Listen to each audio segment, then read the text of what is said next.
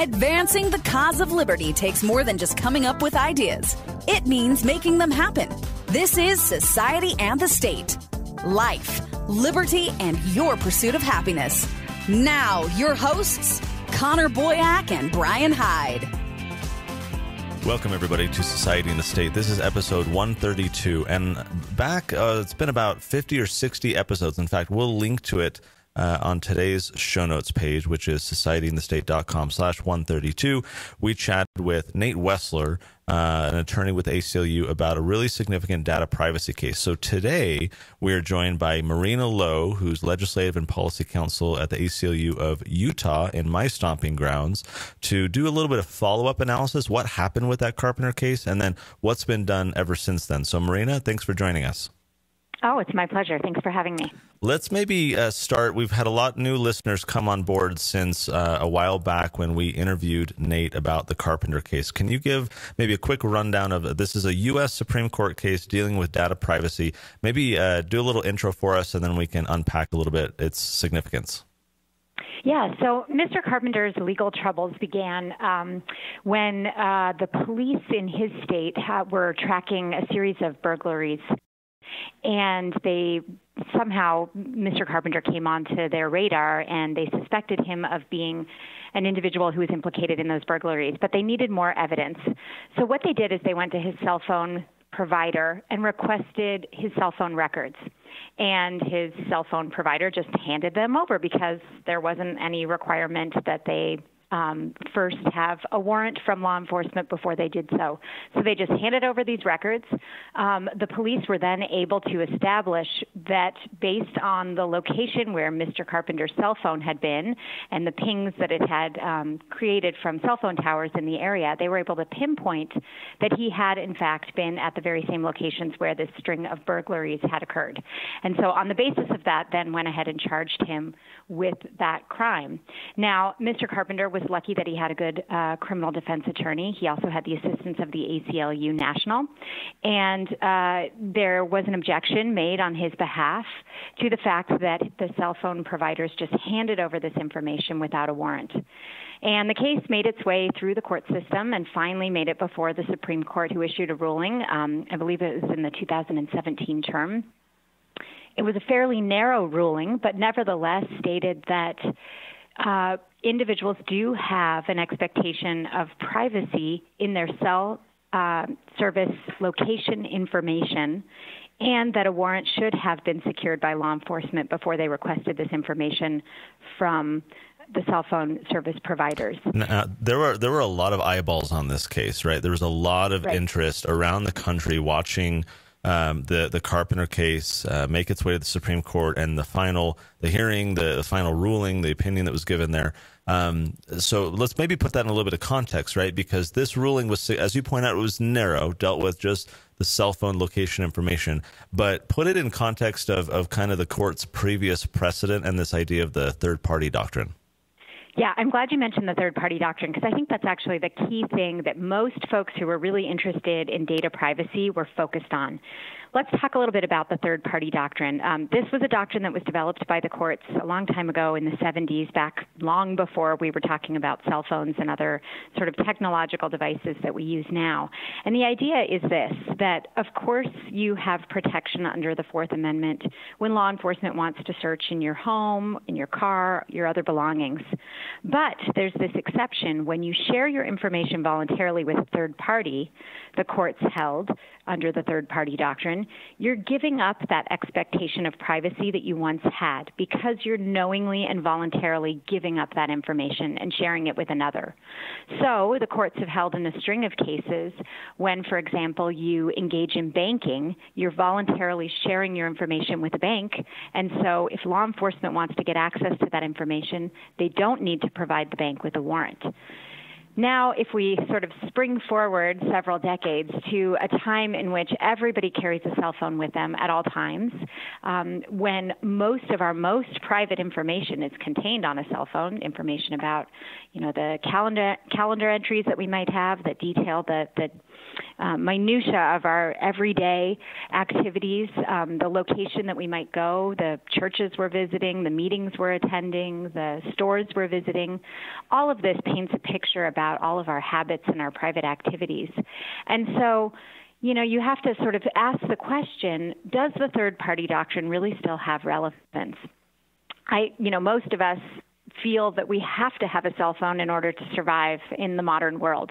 It's sort of a necessary requirement for most people's work, for their personal lives, for the ability to communicate with their children, to be reachable in case of an emergency. So most people don't really view that as an option, whether or not you can have a cell phone.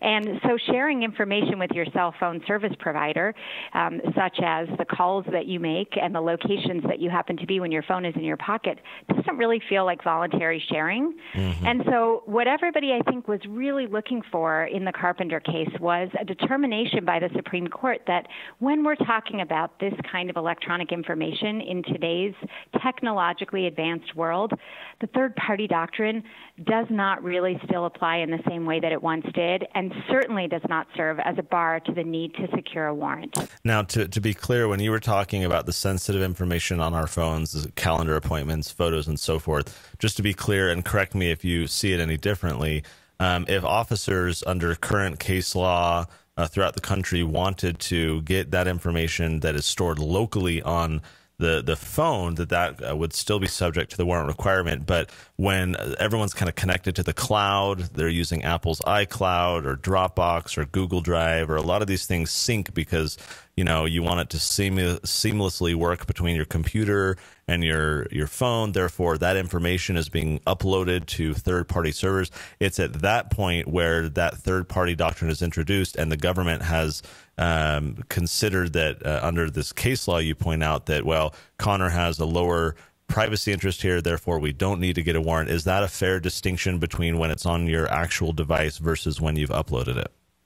Absolutely, yes. And I think the case is clear that the information on your phone, physically held on your phone, is, of course, subject to a warrant, not only through case law, but Utah, of course, has a statute in place that protects that as well.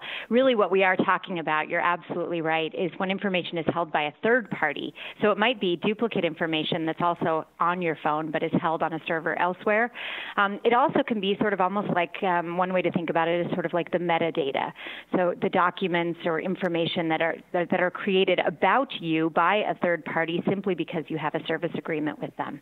So really the third party doctrine really stems from kind of two pieces of content or stuff that you're uploading or through the third party, and is the information that the third party is generating about you. For example, Marina, if I were to share a document with you through Dropbox and say, hey, check out this PDF, well, the PDF is my content, but then Dropbox is going to generate and store all sorts of information, like who did Connor share it with? When did he share it? Did Marina access it? From what location? How many times did she access it? Did she share it with other people? And that's their information, but that still, would you say, falls within this third-party bucket, right?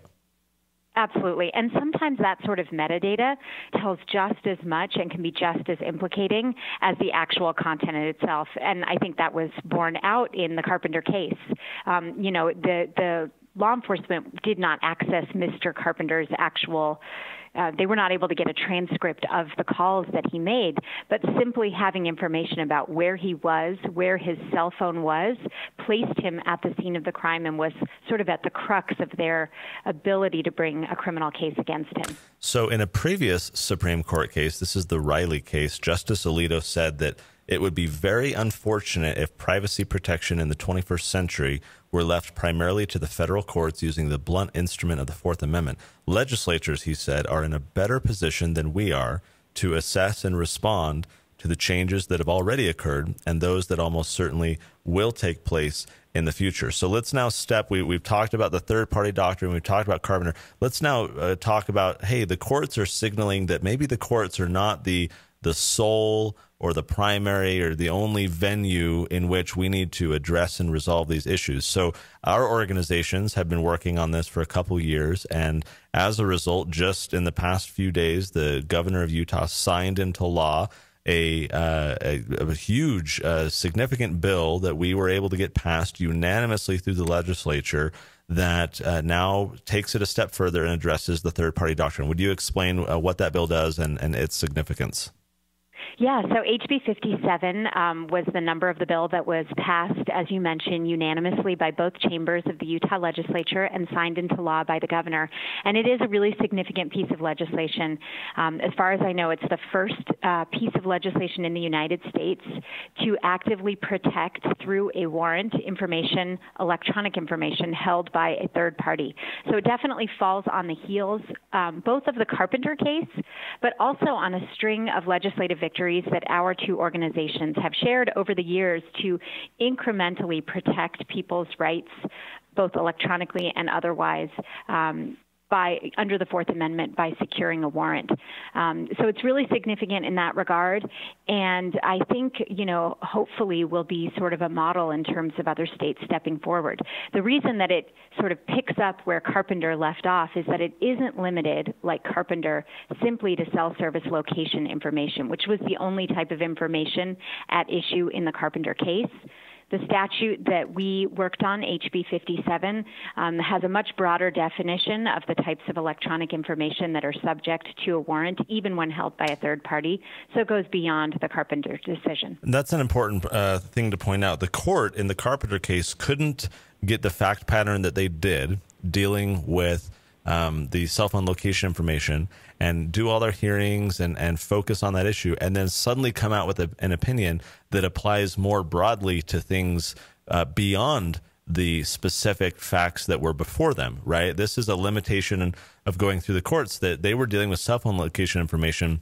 They weren't really in a position to be able to say, well, and now that we're done this, we're just going to apply it, across the board to every type of data, when that wasn't in the briefs, that wasn't at consideration, it wasn't debated, it wasn't considered before the court. So would you agree that that's kind of the downside with waiting on the courts is, yay, Carpenter, it was great, it was actually very significant, we both agree with that, but as you point out, it was narrow, and if we were to defer to the courts and wait, we got to wait for the right fact patterns to come up, hopefully broad enough, and begin to, years and decades of waiting for the court. Do you share my view that that's kind of the downside of waiting to the courts, and really the reason why Alito, at a minimum, was saying, hey, legislatures, take this on? Yeah, absolutely. I mean, I think that's always one of the limitations of a court ruling is you never know how broad or narrow that decision might be. And in this case, it was rather narrow. Nevertheless, a great win for privacy protection, but narrow. And so, I think it served as a real indicator to legislatures across the nation. Now it's your turn to pick up the mantle and go ahead and put into code the types of protections that you want to see, however broad as you might like to write them. You mentioned, of course, another limitation to relying on the courts is just that it takes so much time. Courts are notoriously slow. Litigation takes years and years. Mr. Carpenter's case is a prime example of that. It made its way up to the Supreme Court finally, and a decision was issued in 2017, but the actual underlying facts took place many years prior. And so waiting for many, many years to get an official ruling can be difficult when we know that technology does not wait. There are advances that are happening every day and changes. There's a new Apple iPhone that comes out, it seems, several times a year.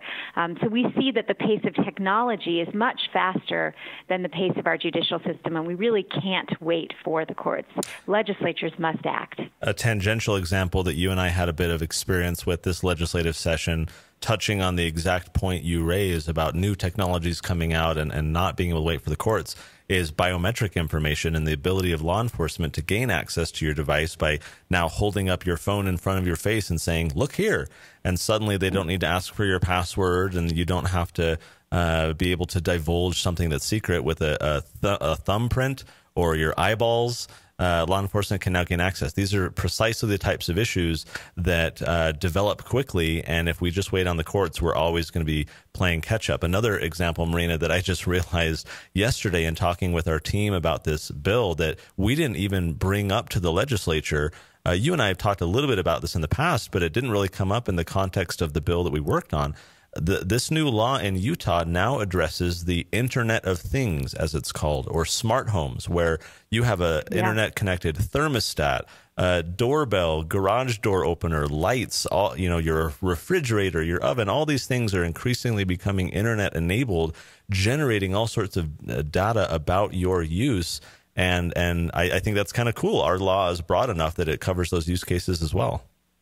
Yeah, absolutely. And, you mentioned earlier the interplay between the courts and the judicial system, and I just wanted to point out that it goes both ways, right? And one of the things that I think was really great about HB 57 is that it uses fairly broad language in terms of describing the type of electronic information that is subject to a warrant.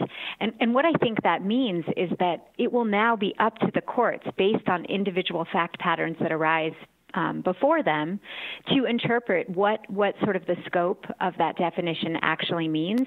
And, to your point about the Internet of Things, how, what types of new electronic information that we can't perhaps even think about right now will fall into that definition and then therefore be covered by this statute as well. So there's definitely that interplay moving forward as well.